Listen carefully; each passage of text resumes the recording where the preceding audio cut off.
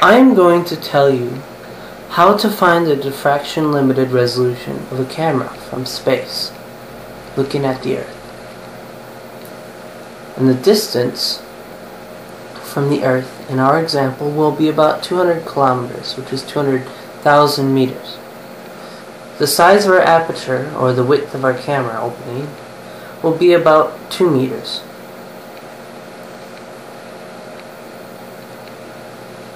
We'll be looking at visible light from the Earth. And since light is a wave, it has a wavelength. The wavelength of visible light is about 500 nanometers, which is about 500 billionths of a meter. This is a very small number, obviously.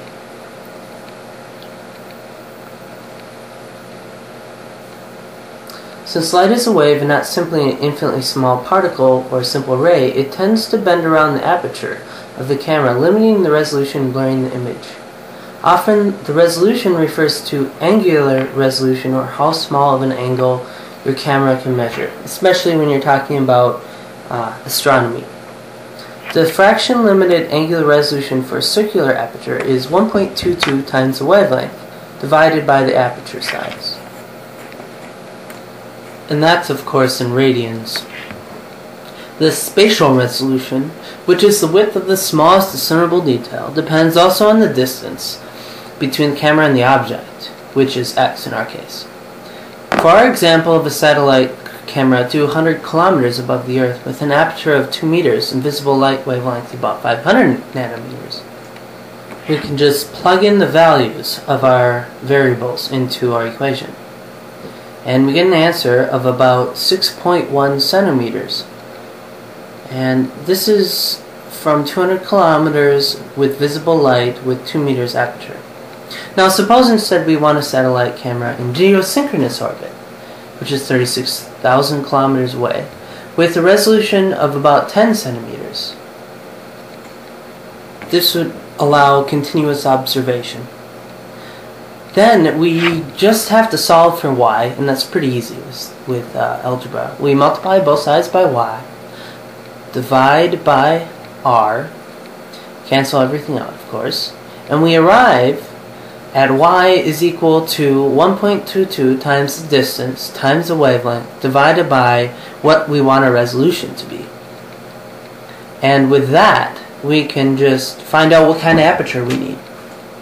And that's simple. Like before, we just plug in our values, and this time we're trying to find our aperture size. So we plug in the distance to Earth, the wavelength of visible light, like before, and divide by our resolution that we want. And we end up with an aperture of about 220 meters. That's pretty big, obviously. We can also use this for other optical instruments, like our eye.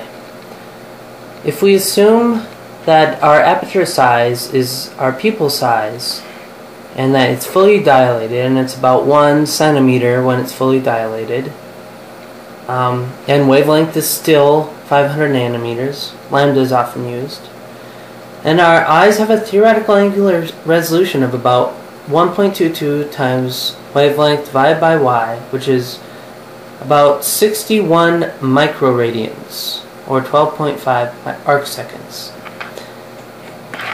So at a distance of about 1,000 meters, 1 kilometer, we'd be able to see details about 6.1 centimeters in size. And we figure that out by multiplying our angular resolution, which we saw before, which is 0.000061 radians times 1,000 meters. And that will give us a result. So as you can see, humans can see about an object. 6.1 centimeters is about the size of an apple. So we could see 2 apples against each other over 1 kilometer away.